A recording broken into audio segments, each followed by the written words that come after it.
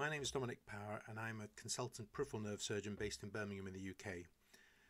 This talk on the surgical management of neuropathic pain is part of a webinar from Osteotec in the UK. I lead a research group and some of the products featured in this talk are manufactured and distributed by Polyganics and Osteotec. Polyganics supports research funding for a number of trials within my group. I'm also the editor for Orthoracal, which is an online digital textbook of orthopaedic procedures, and I have a shareholding in Orthoracal Limited. And I'm also director of the Nerve Surgeon, and this provides research, consulting, procedural training, education and consulting to the biomedical industry in the field of peripheral nerve repair. Pain pathways are complex. The standard nociceptive pathway results in a painful stimulus being relayed through the sensory axons through the dorsal horn and a monosynaptic reflex to effect withdrawal by means of protection. Communication also occurs through the central nervous system into the spinal cord through the ascending tracts into the brainstem, the midbrain, the reticular activating system and thalamus, and the sensory motor cortex. The sensory motor cortex allows localization of the pain response as well as affecting motor outputs or commands. The central connections within the reticular activating system are for heightened sense of awareness, and within the thalamus for humeral or neurohumeral responses. It's important to distinguish between nociceptive pain and neuropathic pain. Nociceptive pain is actual or impending tissue damage and it's a protective mechanism, whereas neuropathic pain is abnormal neuronal activity secondary to disease or damage or dysfunction of the somatosensory nervous system. And this can persist in the absence of a painful stimulus, or it can result in a heightened response to a normal painful stimulus. So following a nerve injury, there are changes that occur throughout this whole pathway. So in the periphery, a damaged nerve may side sprout. These are myelinated multiple small fascicles, and these can result in spontaneous discharging or spontaneous pain, and also they're sensitive to pressure or mechanical stimulation with increased susceptibility to evoked pain, both features of a neuroma. There are changes that also occur in the dorsal root ganglion with hyperexcitability and changes in neuropeptide signaling and synaptic responsiveness. There are changes that occur within the motor outflow and within the dorsal horn of the spinal cord. And then finally, there are reorganizations within the spinal cord, such as increased sensitization of the spinal neurons. The changes continue right up into the brainstem nuclei, into the thalamus, and even within the cerebellar sensory motor cortex. In the sensory motor cortex, following a peripheral nerve injury, there is a change in the afferent signaling. As a result of this, there's a reorganization of the mapping of the sensory nervous system onto the cortex, and it's possible to have maladaptive cortical plasticity, and this may result in adjacent areas overspilling to encompass the area where there's a loss of the afferent signaling, but also reduced interconnectivity, so an area of autonomy can develop within the sensory cortex, and this may be one of the triggers associated with phantom pain. It's also important to understand that nociceptive stimulation is protective, and following a painful stimulation there's a normal response in the dorsal horn and a secondary afferent signaling into the central nervous system. Modulation of this can result in increased signaling, and this is known as sensitization. And finally, in the absence of a nociceptive stimulation or in a lower threshold for stimulation, there can be extreme modification of the response, resulting in sensitization. There are two main terms that are used to discuss central sensitization. One's peripheral and one's central. So in a peripheral sensitization, there's aberrant regeneration of axons, increased neuronal sensitivity, and this normally results in increased excitability, dysesthesia, allodynia, hyperalgesia, hyperpathia, and spontaneous pain. Central sensitization is due to the interchange between the axons and connectivity within the synaptic connections within the spinal cord and within the brain. There can be increased fields, there can be an over-response or hyperstimulation to an afferent stimulus, and there can be allodynia, secondary hyperalgesia, and these concepts of marginal hypersensitivity, where adjacent areas of the skin also become sensitive even though they're uninjured, and then autonomy within the somatosensory cortex driving phantom pain. Our understanding of what's happening within the brain organisation has changed in recent years. Lundberg discussed the changes that occur following a peripheral nerve injury and talked about areas of the brain that were deafferented over being consumed by adjacent areas, such that there would be an increased cortical representation of intact pathways, particularly from the limbs onto the sensory cortex. But Dr. Makin and others have now started to discuss the term of phantom pain associated with preservation of structure and function, but with this lack of afferent signalling, there's reduced interconnectivity and autonomy driving phantom pain in the deafferented area of the sensory cortex. And no discussion about complex regional pain syndrome would be complete without a discussion of type 2 CRPS. CRPS is a complex pain disorder, and CRPS type 2 is one that follows disordered peripheral nerve function. There are elements of peripheral and central sensitization with pain amplification. There is a chronicity to it, long after an injuring agent has been removed to a peripheral nerve. There may be disturbance of pseudomotor and vasomotor function, such that there may be dry skin, excessive sweating, vasodilatation, causing red skin, or there may even be mottling and swelling and edema. There's typically trophism from disuse and from loss of normal signalling. In the hand, there may be abnormal nail growth and hair growth and coarse, thick skin. And there's a significant emotional impact with psychosocial ramifications for the individual.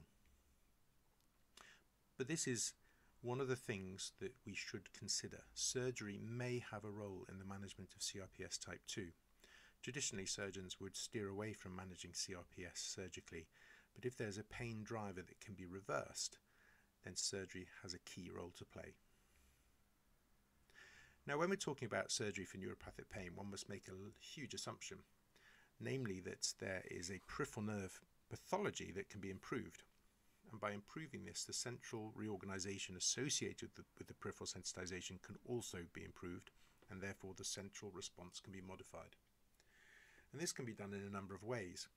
It's possible to reduce nociceptive stimulation through decompression of nerves, neurectomy, relocating neuromas, neuroma excision and reconstruction, resurfacing of a scarred nerve, or peripheral nerve stimulation. It's possible to restore afferent signaling through reconstruction of a nerve gap, particularly following a neuroma excision, some form of functional restoration, either tendon transfers or nerve transfers, and the use of targeted muscle reinnervation and reconstructed peripheral nerve interfaces. It's possible to modulate the afferent signaling pathway, and this is where implantable stimulators may have a role, and it's possible to modify the spinal cord response, and this is where dorsal rhizotomy and spinal cord stimulation also interplay.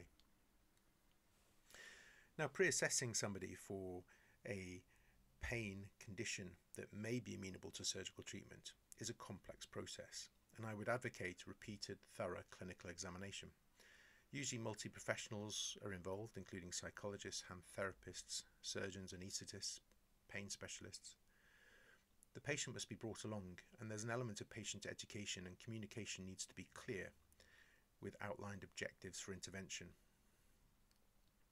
The pain must be optimized through neuromodulator therapy prior to any surgery, peripheral neuromodulation in peripheral sensitization, and neurophysiotherapy techniques for central sensitization. Psychological support must be provided, and where someone's had previous surgery, I would advocate a review of all records, primary care, surgery, anesthesia, therapy, psychology and psychiatry to try and understand the impact on the individual's life, the timing of onset of symptoms, and other factors that may be contributing to the patient's dysfunction. Validated pain questionnaires and functional scores are useful to map an individual's response to treatment over time. Goal setting allows the patient to understand the aspiration of treatment and also to measure the success along the treatment pathway. And diagnostic nerve blocks can be used to try and assimilate and understand the pain signaling pathways and where the pain driver is coming from in advance of any surgical intervention.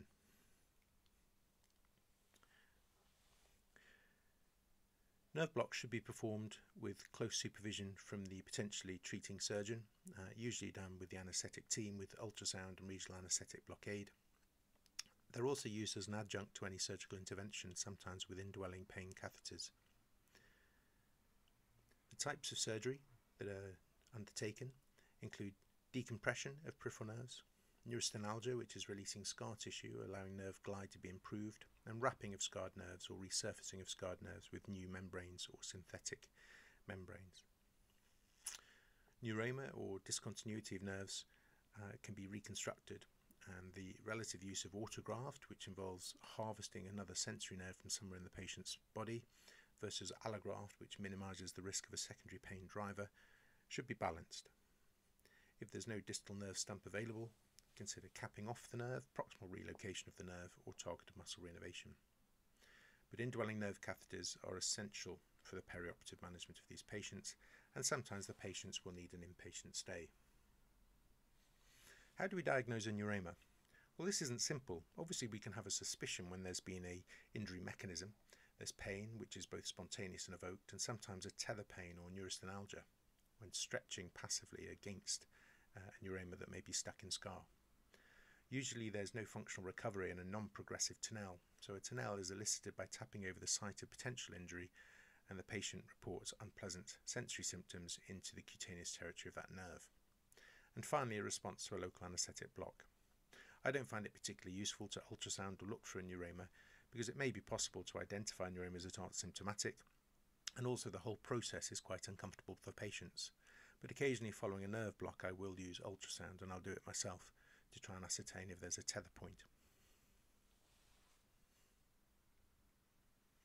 Now, the types of interventions for neuroma I term reconstructive and then ablative active or ablative passive, and this is an adaptation from Eblan and Dusik's paper in 2018. Reconstruction involves reconstructing the gap within the nerve, either after a neuroma resection or from a late presenting nerve injury. Short gaps can be reconstructed with a hollow conduit, though many neuromas do not fulfill the criteria as the gap is too large following resection. Autologous nerve graft being the gold standard for reconstruction in the setting of nerve pain for a non-critical functional restoration in a long-standing nerve injury, I would now advocate the use of allograft. I think allograft is now the new gold standard because there is no donor morbidity from the individual patient. Ablative active procedures are trying to do something where the nerve has to regenerate but not into its original cutaneous territory, and this may be centrocentral anastomosis, suturing the two nerve ends together perhaps from an amputation in a digit, and then a proximal crush allowing the nerves to regrow around a loop anastomosis. Proximal relocation grafting or allografting allowing the nerve to taper out to nowhere, end to side neuropathy, and then of course the techniques of targeted muscle reinnervation and reconstructed peripheral nerve interfaces, and this involves sensory nerve or mixed motor sensory nerves reinnervating motor branches of redundant expendable nerves or direct implantation into denervated muscle flaps.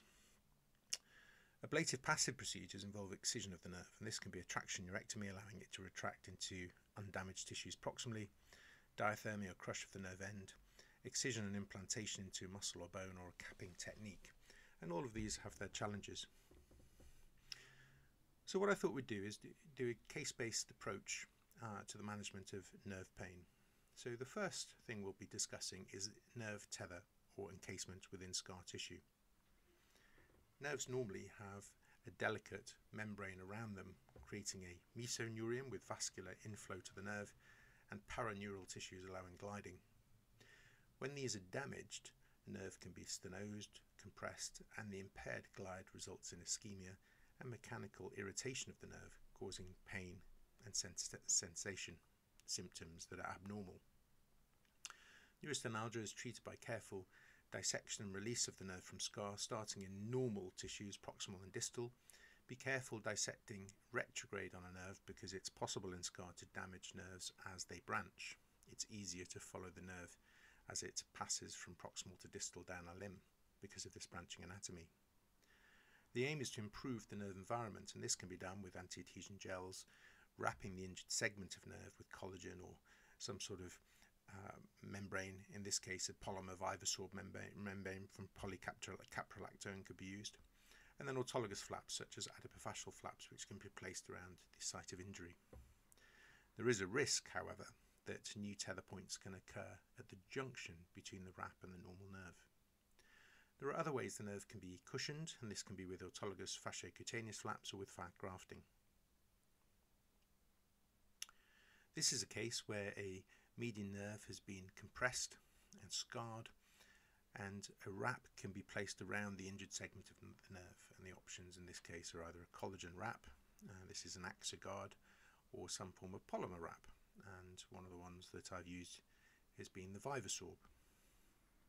This is a case where I have used the Vivasorb, and this is for a scarred base of a small finger, and this was a traumatic longitudinal wound which has undergone exploration and repair and then subsequent contracture. This contracture is limiting extension of the finger, so Z-plasties are planned.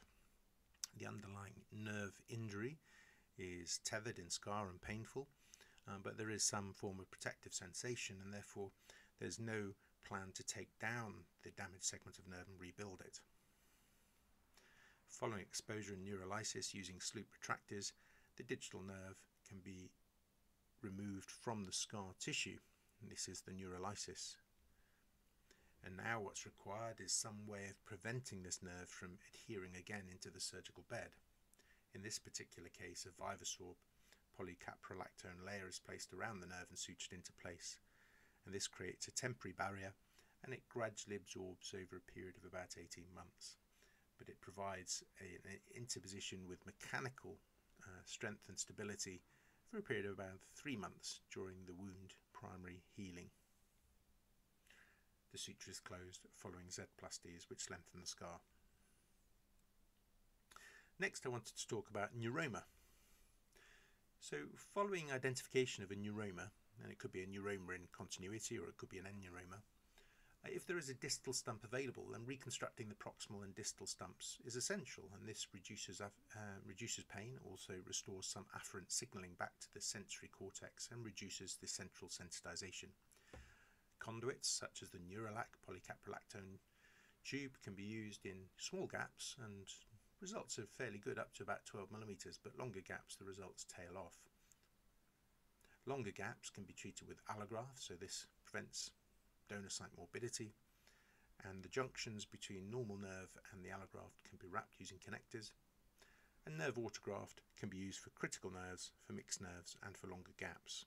And this usually involves taking an autologous graft and cabling it into position, suturing each end and supporting with fibrin glue. And for a large gap, usually the sural nerve would be harvested from the lower limb.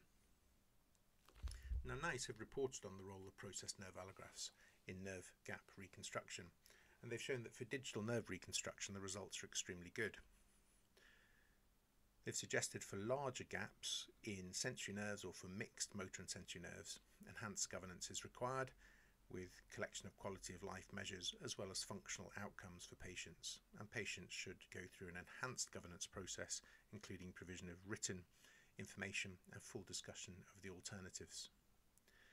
They do suggest that the safety data is excellent and the efficacy data is extremely good for digital nerves, and in registry studies and comparative studies it's equivalent to autologous graft reconstruction for digital nerve in the hand. So here's a nerve that's been injured following an MCPJ dislocation, and this is a large neuroma in the radial digital nerve to the index in the palm, just distal to the bifurcation.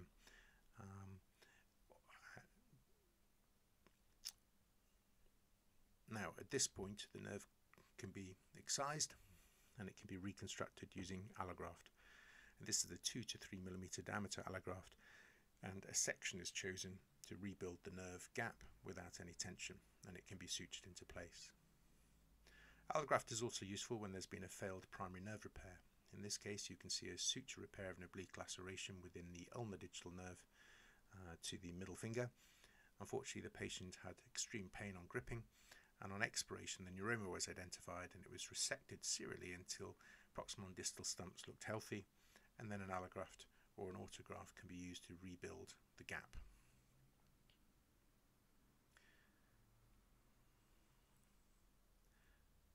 For an end neuroma where there's no distal stump available, this is now a challenge.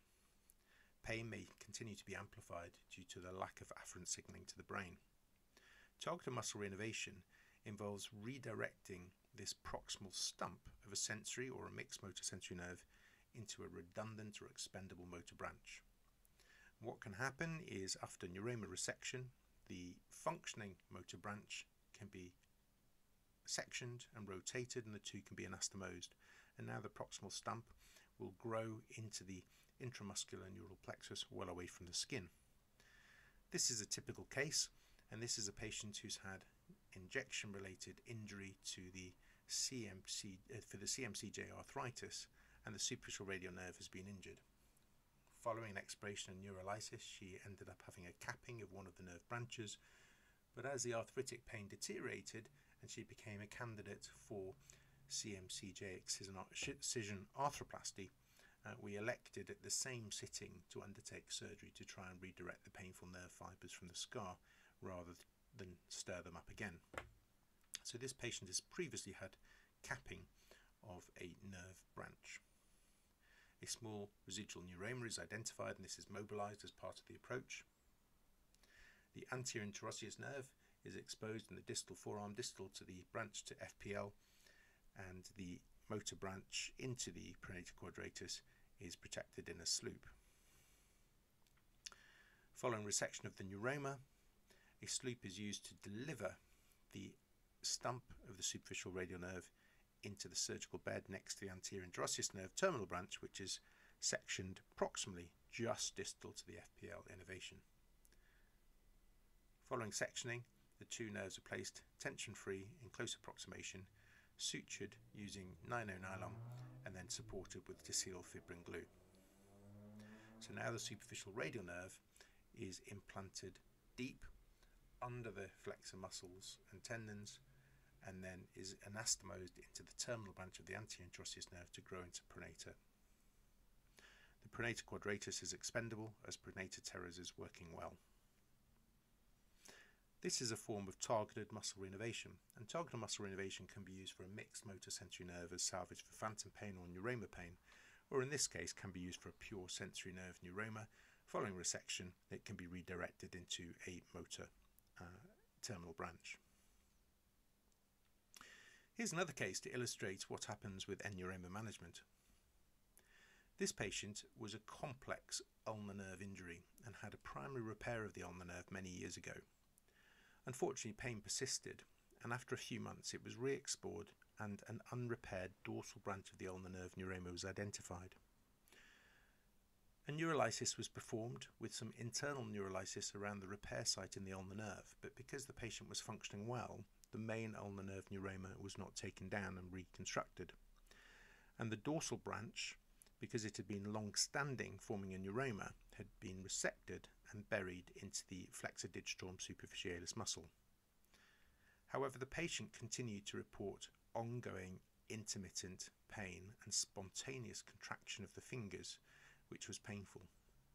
After multiple referrals back to the parent unit, eventually he was discharged, and the decision was made that the patient was probably malingering. The patient continued to report symptoms for many years, and after about 8 years represented. Again, in the history, the patient reported spontaneous contraction of the fingers that he could not control, and he reported it as being painful. And there was some pain on passive stretch of the fingers. Eventually, a decision was made to explore the patient's site of previous surgery, and it was identified that where the small branch from the dorsal branch of the ulnar nerve had been implanted to the FDS, there was a new neuromuscular end plate that had formed, and even with tiny stimulation, in this case we were using 0.04 milliamps, so 2.5 times the normal, below the normal threshold, there was spontaneous contraction of the FDS muscle. So for some reason this patient had managed to get some interface develop between a sensory nerve and the FDS. Now this could either be autonomic cholinergic fibres forming some sort of end plate resulting in motor contraction, Or perhaps it may be a Kaplan anastomosis, where some of the original innervation of the ADM was taken through the dorsal branch of the ulnar nerve, and these were originally cholinergic motor fibres that have now formed this new end plate. However, it begs the question, implantation into a muscle can cause scar and doesn't always result in the relief of pain that one would expect. So another alternative strategy might be to cap the nerve to shield it from its environment. Following a neuroma excision, a cap can be placed, and in this case it's a Polyganix neurocap. The neurocap is made of polycaprolactone and has a chamber to allow unsupported outgrowth from the nerve, protecting it from the environment, and eventually the nerve tapers and withers and apoptosis can occur. The cap provides mechanical support for a period of about 3 months and then gradually disappears over about 18 months, shielding the nerve from the environment and scar tether, but not leaving anything that could cause mechanical irritation of the nerve. So this is an example of neuromas in the hand following an amputation, and caps are applied over the cut ends of the digital nerves following removal of the neuromas. Now the benefit here is the nerves don't have to be stripped more proximally, and this is really useful for nerves where they have a branch point, such as in the second web space. It also means that some of the more proximal branches that supply some sensation over the base of the finger and the hand can also be preserved. This is a case who's had a sural nerve excised for reconstruction of a nerve in the hand, and there's a large neuroma on the back of the calf which is causing tether. My preferred technique for harvesting the sural nerve is to allow it to retract deep to the deep fascia, so this sort of injury doesn't happen, but in this case the neuroma was resected and capped. Now whether or not capping all donor nerves at the time of harvest would prevent this sort of thing happening is uncertain, but it's something to consider. And the patient went on to have good pain relief. So what happens to these caps over time? Well, I do have one case where I had to go back in for some further surgery, and part of that surgery was through the bed of a nerve that had been previously capped. And what it demonstrated was that the nerve had tried to have some outgrowth, but it was more controlled and a large neuroma hadn't formed, and the nerve was shielded from the environment, and we've published the results of this. There's also a multi-centre international study looking at the results of nerve capping, and this is the PROTECT Neuro trial. Patients were recruited from multiple centres around the world if they had neuropathic pain in a functional end neuroma. Their pain scores, their analgesic usage and various functional scores were collated over time, and the patients were followed up for 2 years. The study is ongoing and the final results will be available in summer 2020. But the provisional results demonstrate good preservation of function over the first 18 months or so following surgery. Obviously many patients are still due to have their final follow-up, but visual analog pain scores are significantly improved, and this is maintained over the 2-year period. So this shows some of the results.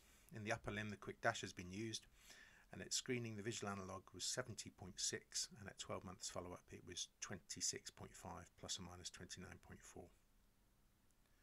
So there's a preservation of visual analog pain reduction at 12 months, also a reduction in the Elliott score, which is a score for neuroma pain, and a reduction in disability and improvement in goal score. And there was also a reduction in the use of analgesic medication at 12 months. In the study so far, there was a 2.7 confirmed neuroma recurrence at 12 months, and this is lower than what's reported in the literature for similar interventions. This demonstrates the quick dash, improved function, so reduction in disability maintained for 12 months, and also the Elliott score. So the Elliott score measures neuroma pain using various different categories of pain and grading them 0 to 4. So my summary on surgery for neuropathic pain. Systematic repeated examination of the patient is required, bringing the patient on board and helping them understand the objectives of any intervention and why they have nerve pain. Using neuromodulator therapy, using diagnostic nerve blocks, and then prehabilitation, so using techniques to try and reduce the central sensitization, using cognitive methods and also neurophysiotherapy methods. Surgery may have a role in CRPS type 2. We've discussed a neuropathic pain algorithm, between reconstructive procedures and then active, ablative or passive procedures. We've also discussed the use of allograft to minimise the risk of autologous nerve harvest, particularly in situations where a patient may have severe nerve pain and there's a worry about causing a secondary pain driver. And then we've talked about resurfacing or cushioning a nerve to prevent scar from neurostenalgia using various membranes, including the Vivasorb membrane, which is a polycaprolactone sheet. And we've also talked about the role of capping end neuromas to prevent local scar adhesion. And I would suggest that all patients perioperatively are managed with nerve blocks to try and reduce their central pain manifestations during the perioperative period. If you want more information, please feel free to check out the nerve surgeon website and also the Instagram and YouTube for the nerve surgeon, where some of these techniques are illustrated. And I'll just move on to a case discussion. This is a case of neuropathic pain. The soldier had a complex injury that resulted in a delayed amputation of his left leg.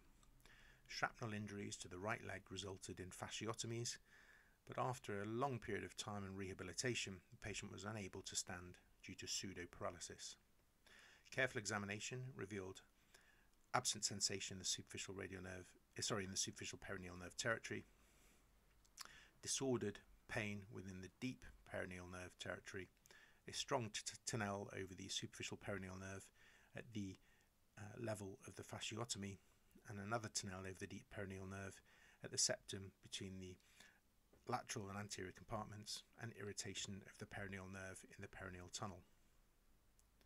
He requested an amputation for the right leg because he was unable to use it, so he couldn't stand to wear a prosthesis to walk on his left leg, and he'd become wheelchair dependent.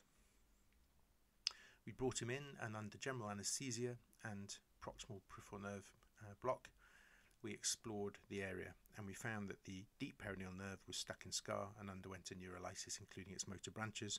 The perineal tunnel was released, and then careful dissection of the superficial perineal nerve revealed a large neuroma, and this was capped. Following capping, a nerve catheter was placed in the proximal end of the wound, and then the area was sewn up. He went on to do extremely well. His pain disappeared, the pseudo-paralysis resolved, and he was able to then wear his prosthesis on the left leg and return to function, and is now working full-time. Careful management of patients with neuropathic pain and using a structured reconstructive algorithm can really provide excellent results for patients. Many thanks for listening.